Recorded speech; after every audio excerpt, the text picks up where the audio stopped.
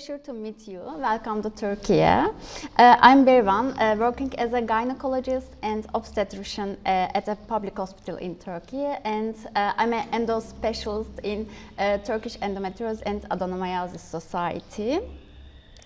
Today, I'm excited to embark on an enlightened conversation with a prominent figure in reproductive science and endometriosis. Her contribution to the field of reproductive science and endometriosis are noteworthy.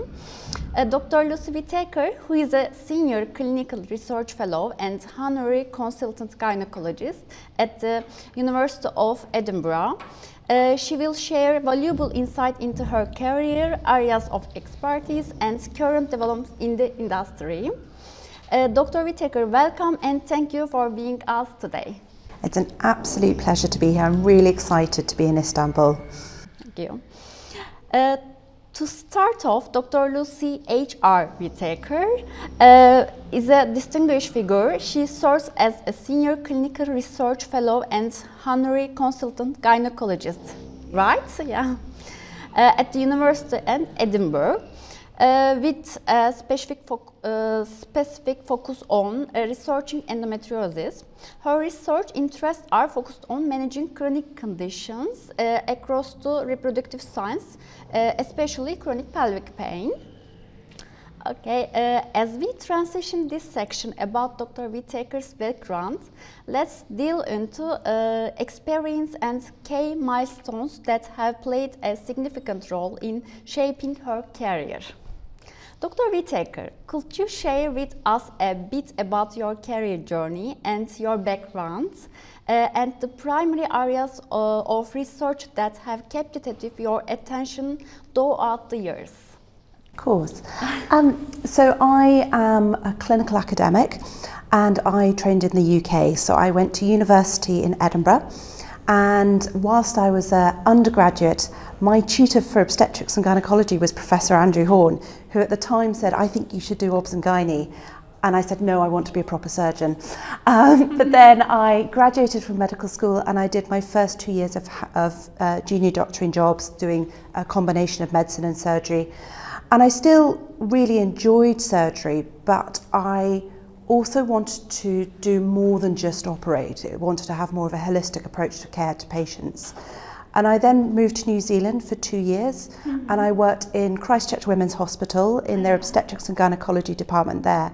And it was a very forward-thinking unit. They had a specialist pelvic pain and endometriosis service, and that was where I became completely certain that I wanted to be a gynecologist in my career. So I returned to the UK and started the OBGYN training program there, again back in Edinburgh. And throughout my clinical training, I did advanced laparoscopy training for endometriosis for the last 4 years of my career, last 4 years of my training, and alongside that I also had additional training in menopause care. But alongside that, I've also had my academic training. So when I was a junior gynecology trainee, I undertook a master's in surgical sciences, and my dissertation was around chronic pelvic pain and particularly the role of neuropathic pain with endometriosis. And I then took 2.5 years time out of my training to do a doctorate thesis. And for that, I moved groups. So my master had been with Andrew Horn, and then I worked with Professor Hilary Critchley. And that was laboratory studies looking at the impact on the selective progesterone receptor modulator ulipristal on the female reproductive tract. So there's laboratory-based studies. But alongside that, I worked for 2 clinical trials of medical interventions for heavy menstrual bleeding.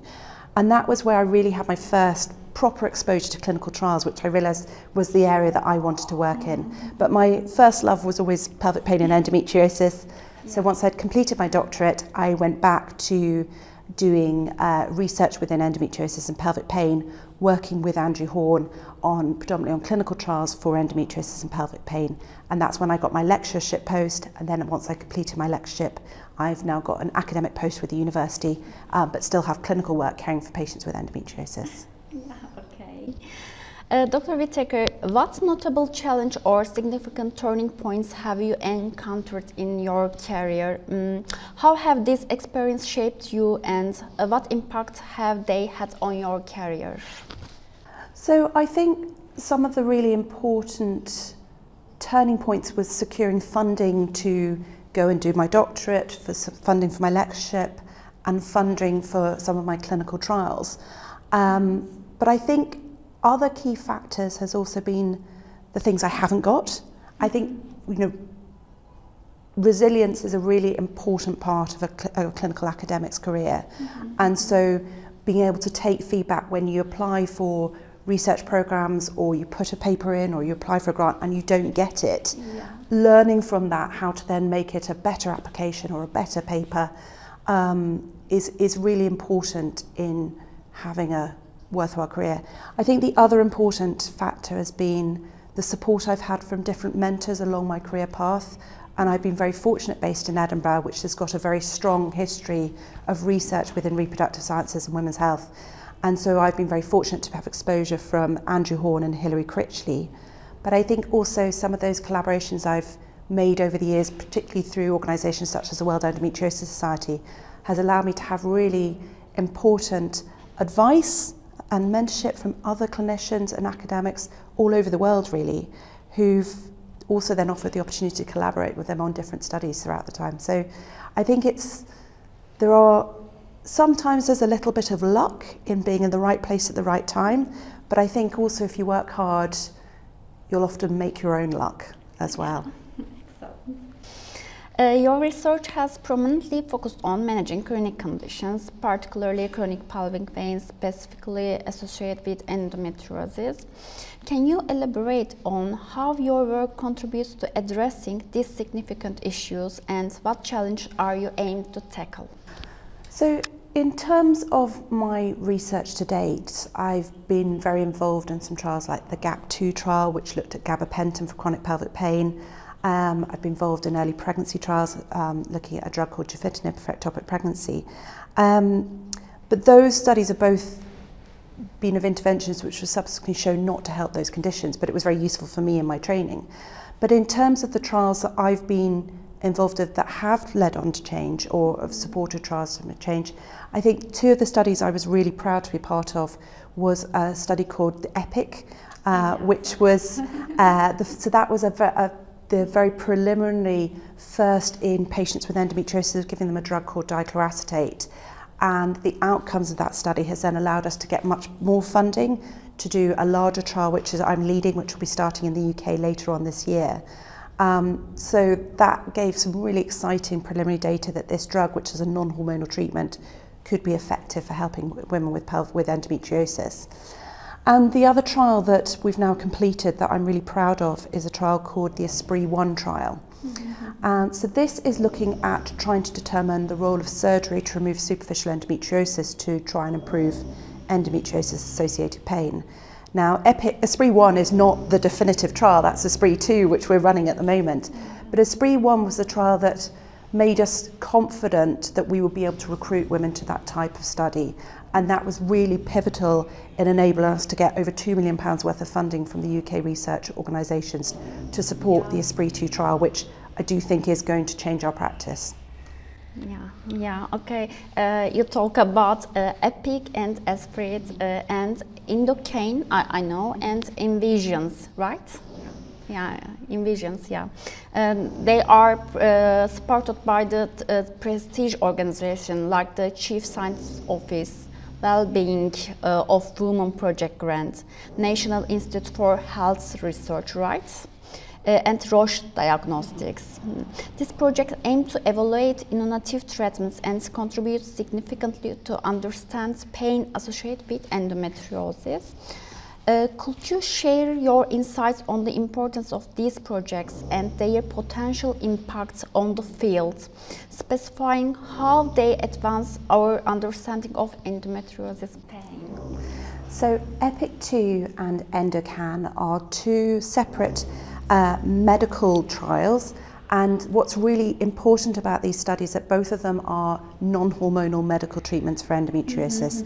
So EPIC-2 is looking at dichloroacetate and Endocan is looking at cannabidiol. We know a lot of our patients have started accessing cannabis-based medicines, but there's very limited evidence for that.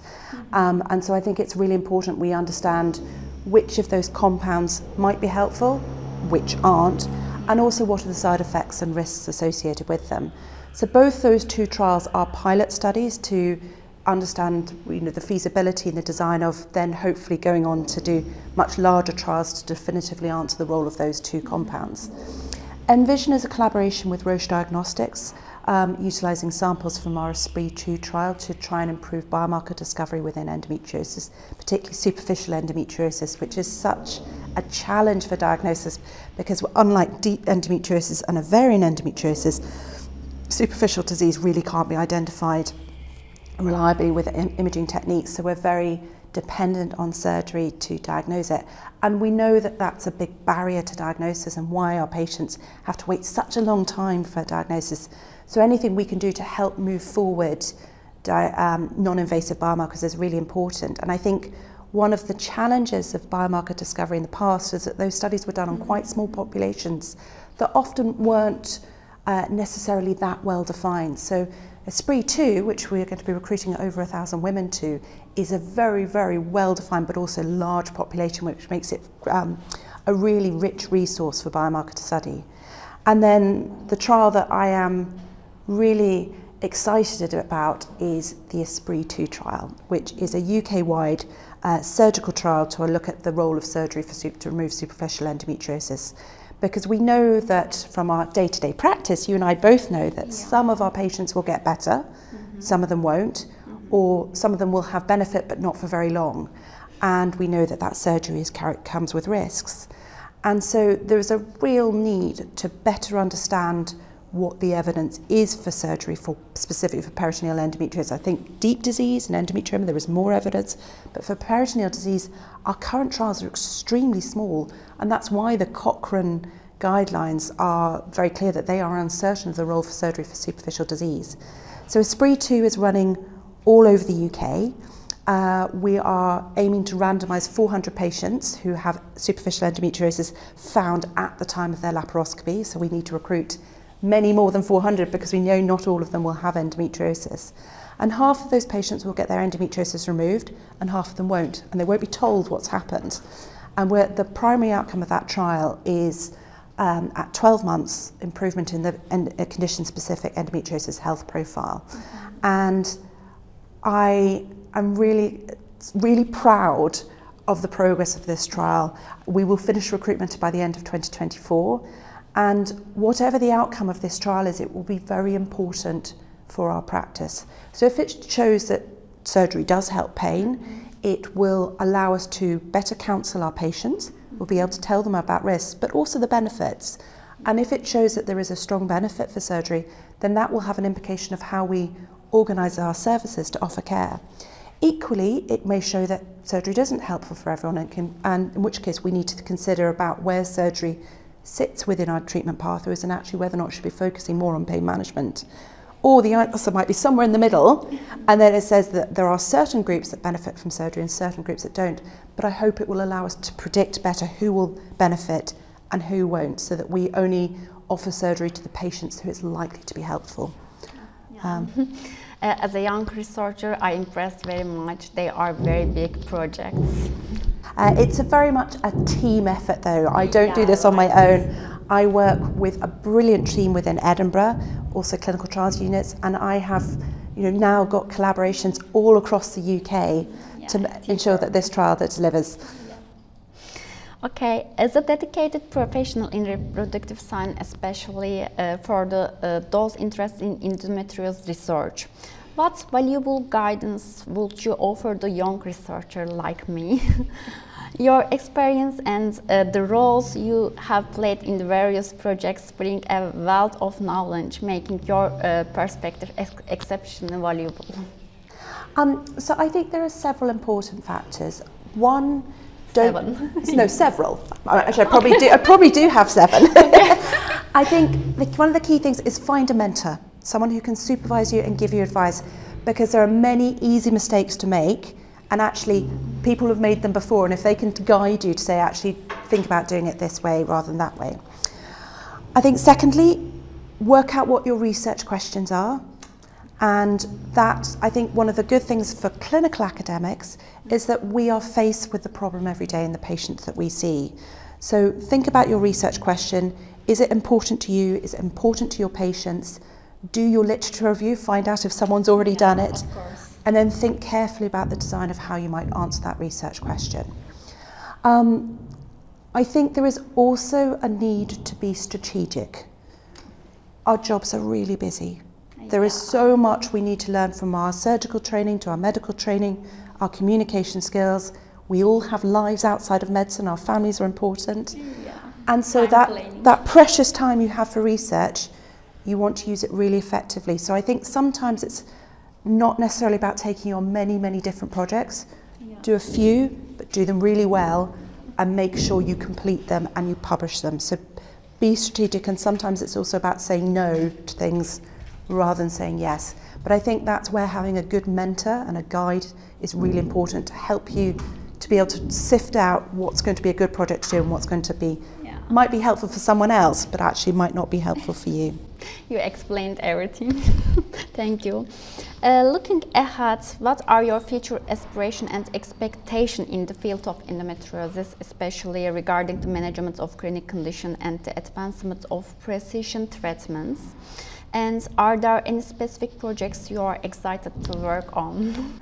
So I think endometriosis, the research field is changing quite quickly at the moment, and I think we've all acknowledged that it's only by better understanding of the disease and funding to support that we're going to move forward our treatment of care. I think we need to move away a model of one size fits all medicine surgery, but about identifying which particular patient is going to benefit from which treatment, so we can give the right treatment to the right patient at the right time. And I think part of that needs to be driven by disease subtype. So instead of thinking just about endometriosis, what is it? Superficial disease? Is it deep disease? We also need to consider what symptoms they've got, what comorbidities they've got, because that impacts upon our treatments. But I think the area of pharmacogenomics is really interesting.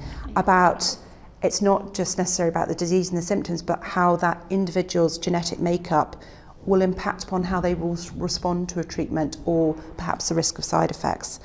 And so I think if we look where breast cancer was 30 years ago, that's kind of where we're at now with endometriosis. But we've seen what better understanding of genetics, the etiology and pathogenesis, really has changed things. I think one of the things that has held us back is the lack of good biomarkers, which means that we still don't really fully understand the natural history. But I think the biomarker world is so rapidly evolving. I think we're not that far away from having biomarkers that will give us those insights into the disease process. I think we also are much more aware that we need to do research with our patients rather than for them, and having their voices within our research design, our research priorities, but also how we communicate them and their acceptability will mean that there'll be less research wastage along the way.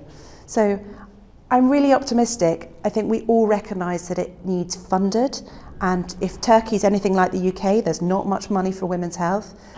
But I think it's also why the importance of collaboration is so important, and not just within one country, but across countries, across continents, because I think variation across different countries means that there is an equity of care and access to treatment. So we need to, for our trials, make sure that they're applicable to all the populations affected by endometriosis. Thank you. Dr. Whitaker, for generous sharing your expertise and opening research efforts. Thank you very much. Your commitment to advancing our understanding of chronic condition, particularly in advancing our understanding of endometriosis, is truly impressive. We appreciate your pursuit in innovative treatments and look forward to following your future in the race. Your valuable insights have provided us with a significant glimpse into the advancement in reproductive science. I believe the information you shared will serve as an inspiration for young researchers and those interested in this field. Thank you for taking time to speak with us. My absolute pleasure. And the only thing I haven't mentioned, which I would mention, is it's that importance of collaboration, and you've got a fantastic organisation in Turkey.